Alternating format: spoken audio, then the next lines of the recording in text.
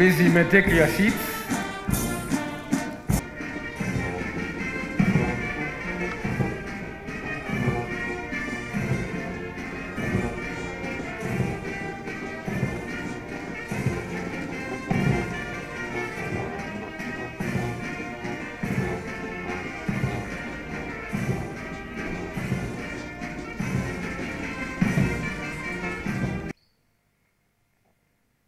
I, General Retired Yoweri Museveni, President of the Republic of Uganda and Commander-in-Chief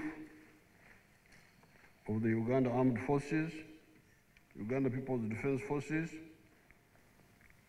by virtue of the authority entrusted to me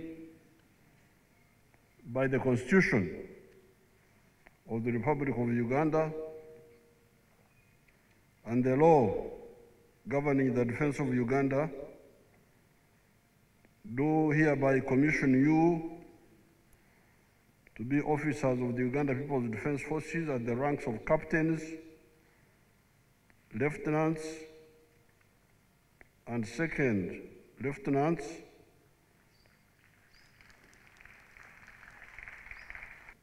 from this second day of September 2022, signed this on the 28th day of August 2022. Yoweri Museveni, General, Retired, and President. How does the hen bring up its young ones when it has no breasts to feed them? It has got its own special way of doing it. And there are some other answers to that. So, the issue is, how could NRM manage to build an army like this with very little resources? If you look at the map of Africa, much of Africa now is in chaos. Mwalimu said, making revolution is like okugoya obulo. Because with okugoyo millet, you must wait for the water to be at the right temperature.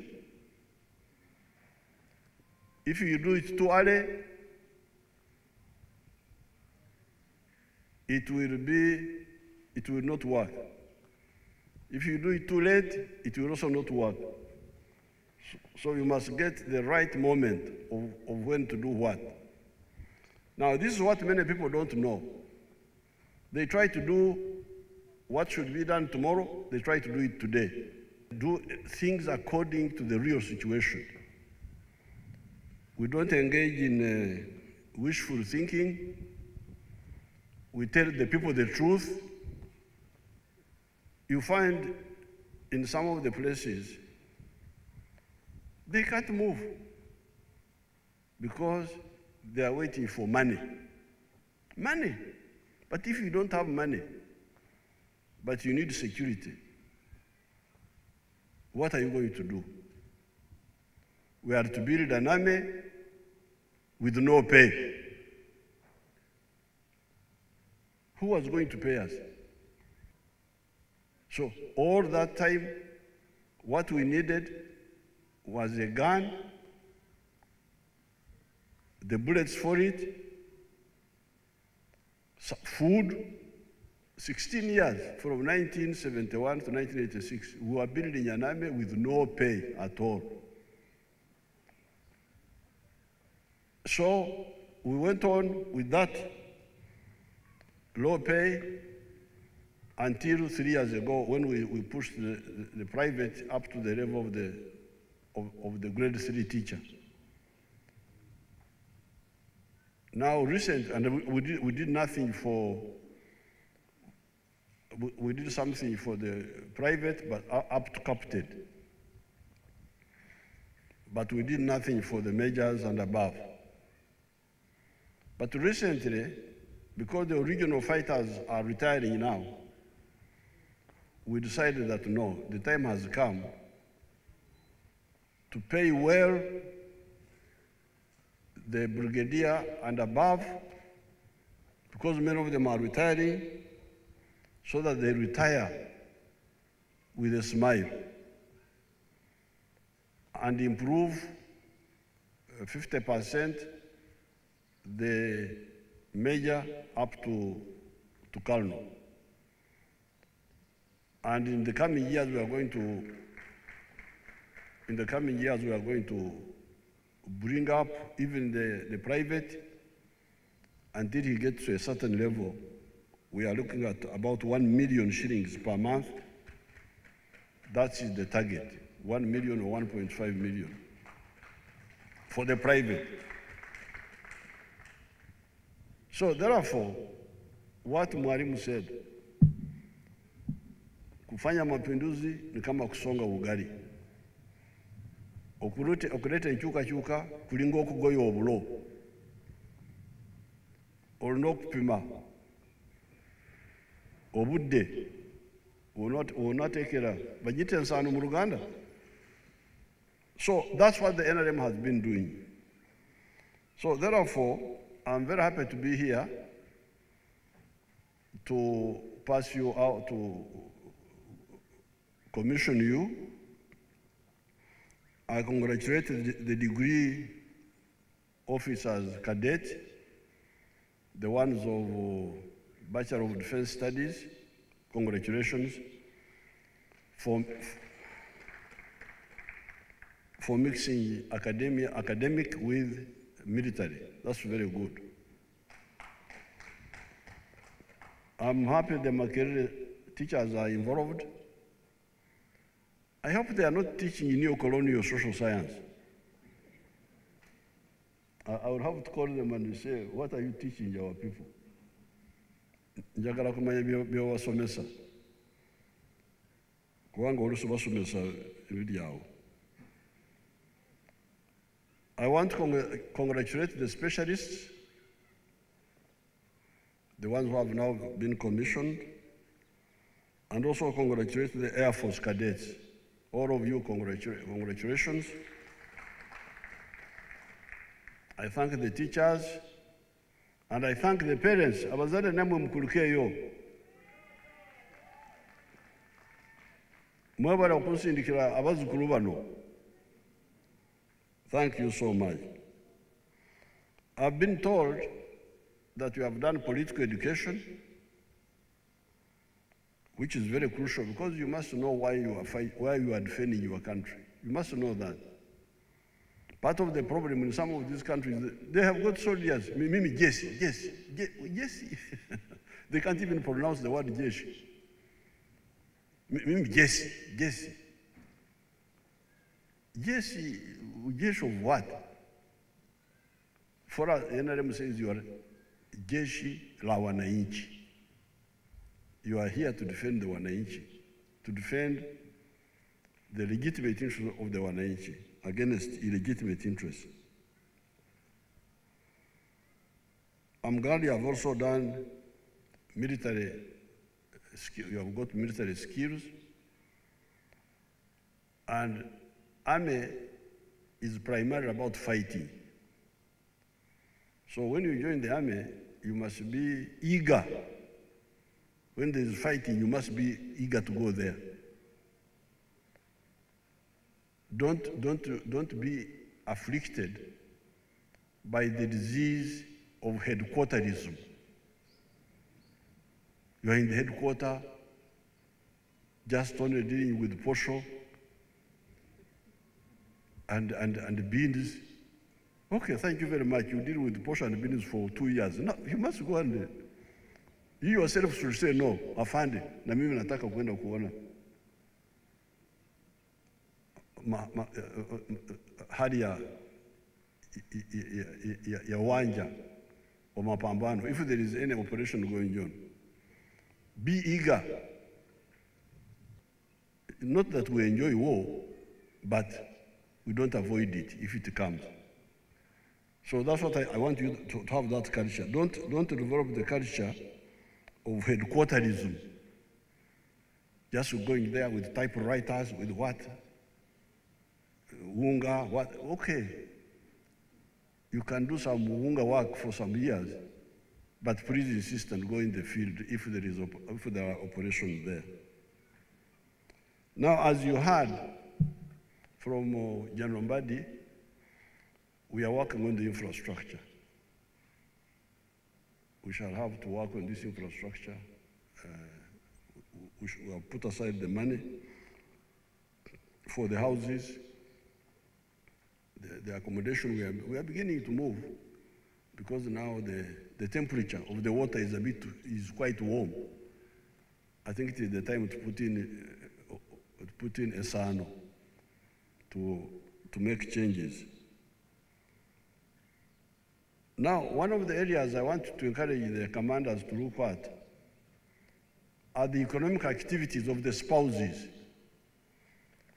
These women are there in the barracks, the women and the husbands, in case your husband is also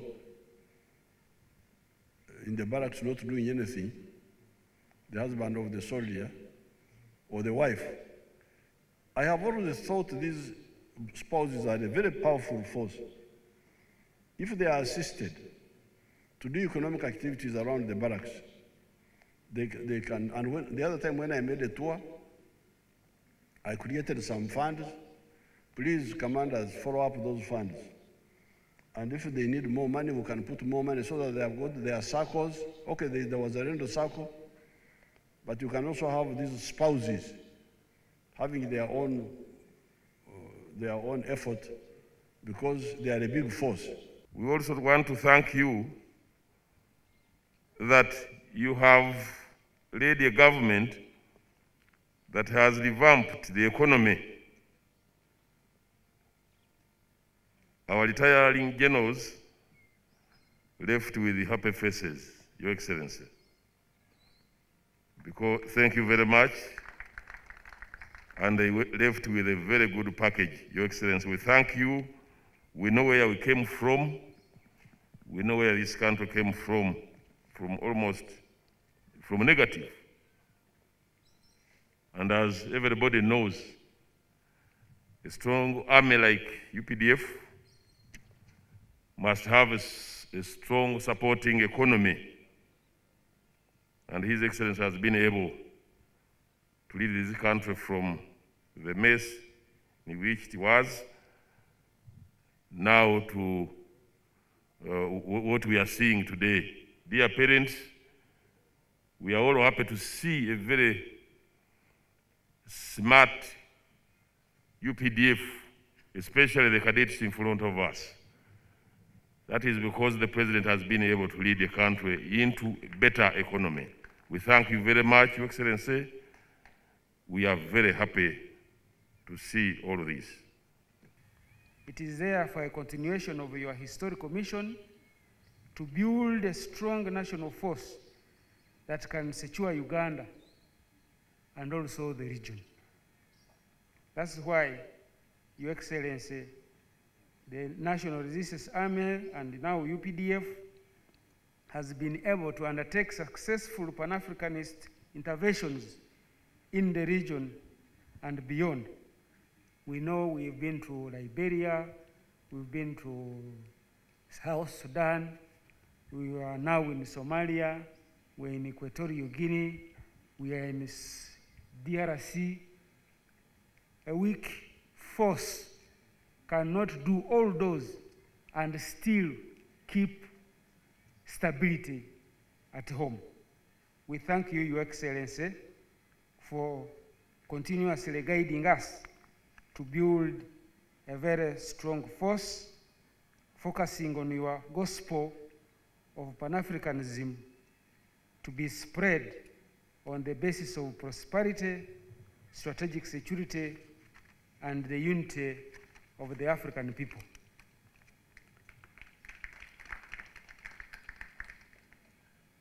In addition, Your Excellency, you have always counseled us to be extremely disciplined and not to engage in heinous practices, since the core foundation of the NRA and UPDF was and still remains its discipline, which has enabled the army to weather all the storms.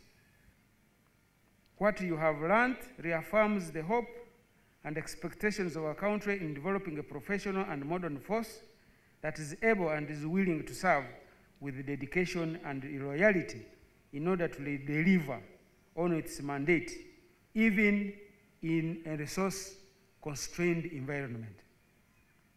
Whereas today is the graduation day, it only marks the beginning of your service career. Therefore, I caution you to observe the ideological consciousness for a soldier, because a soldier without ideological training is a potential criminal. You must therefore understand who you are, our history as a country, what we stand for, and where we are going, and our revolutionary methods of work. Our lecturers from Makerere University, I request you to stand up for recognition, and maybe you wave to His Excellency.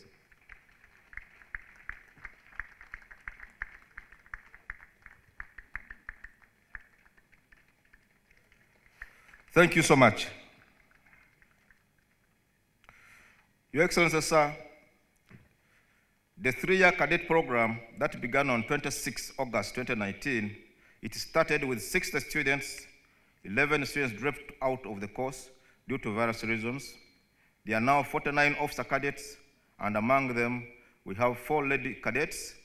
They are ready for commissioning.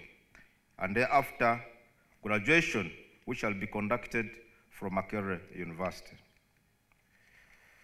And the professional officer cadet course, intake 04, short, started on 28th March of the year 2022 with 253 trainees.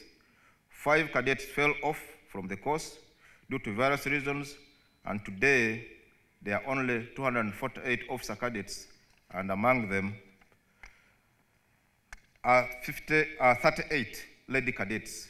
They have successfully completed the 24 weeks officer cadet course, and they are ready to commission today. Your Excellency, it is now my honor and gratitude to present to you 297 officer cadets altogether. Among these cadets, 58 are from the Air Force, 35 from the Special Forces Command, and 204 from the Land Forces, and that's the fulfilling of the tri-service training of the academy.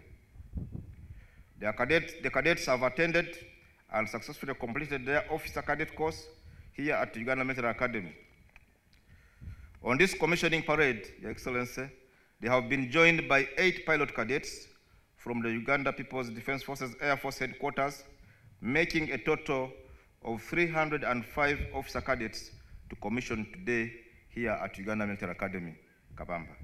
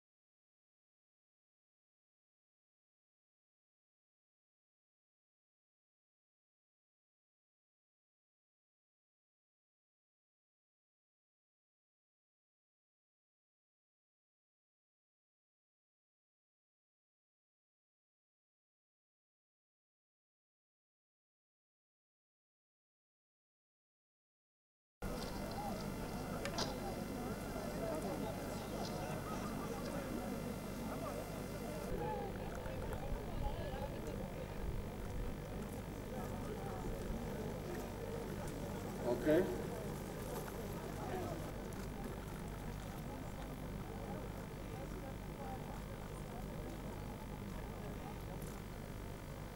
Okay.